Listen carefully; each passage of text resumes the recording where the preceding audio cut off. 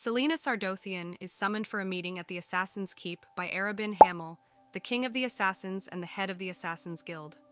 Selena is a renowned assassin and Arobin's prodigy, sent on a mission to Skull's Bay with her enemy and fellow assassin, Sam Cortland. The mission was to trade 100 slaves. However, Selena is disgusted by slave trading and decides to free the slaves instead. Although the pirate Lord Rolf discovers their deception, their risky plan is a success. Arobin punishes Selena by making her stay in the rundown port town of Inish. She resides at a terrible inn, White Pig's Inn, where Yrene Towers, a former healer's daughter, keeps a curious eye on her for 2 days.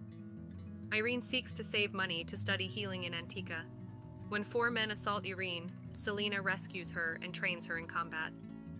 Before leaving, Selena gifts Yrene with gold so she can follow her dream. Selena is commanded by Arobin to obtain a letter from the Mute Master, the leader of a renowned group of assassins, within a month. With the Mute Master's approval, she begins training and is assigned a roommate named Ansel, also an assassin, and learns about Lord Barrick's failed attempts to conquer the Red Desert. Despite her desire to meet the Master, Selena must endure regular assassin training at the compound until he deems her worthy. Ansel is then sent to Xandria to speak with Barrick to negotiate peace, and Selena decides to join. Later, Ansel plans to steal Barrick's prized Asterian horses, and with a thrilling escape, they return to the fortress. Selena is surprised by the Master's decision to train, causing jealousy and an argument between her and Ansel.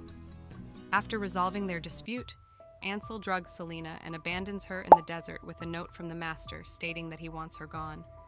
Selena defies the instructions and returns to the fortress, only to discover a devastating attack by Lord Barrick's forces.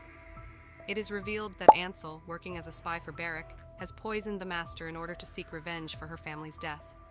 Seeing Selena as a genuine friend, she invites her to join, but is refused.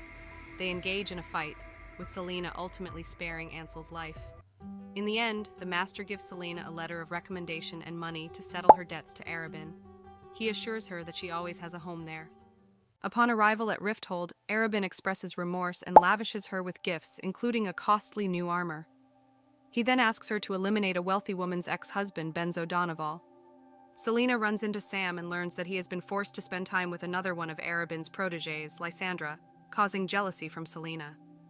Selena receives a new assassin suit armor from Arobin and asks Sam for help with her mission. When she breaks into Benzo Donoval's house, she is knocked out and wakes up tied to a chair in the sewers with the intent to kill her. But thankfully, Sam rescues her just in time. After the killing of Benzo, Selena learns that he was the innocent one in the situation and was lied to by Arobin. Selena confronts Arobin and tells him she sold her horse and paid off Sam's debts before moving out. Selena and Sam are now moved out. This night she is upset about Sam not being home. She assumes he is fighting for money at the vaults. They argue over their financial situation and Sam's desire to move away. They go to Arobin's house to inform him of their departure.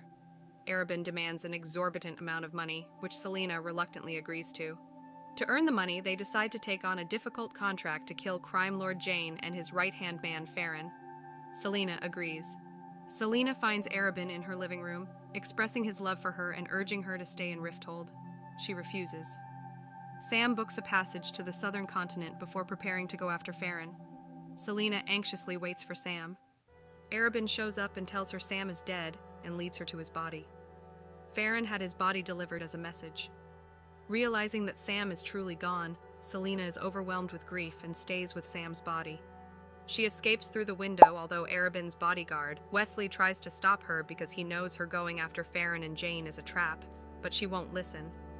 Breaking into Jane's house, Selena defeats him and his guards. However, Farron drugs her with paralyzing smoke. When brought before the king for trial, she is given 9 life sentences in the salt mines of Endovier.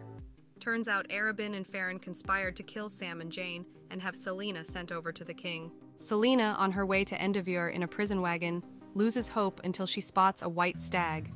The rarity of these stags, destroyed by Adarlan during their invasion of Terrasen, symbolizes magic and guides the people of Terrasen. Selena, filled with newfound determination, declares herself fearless upon reaching Endovier.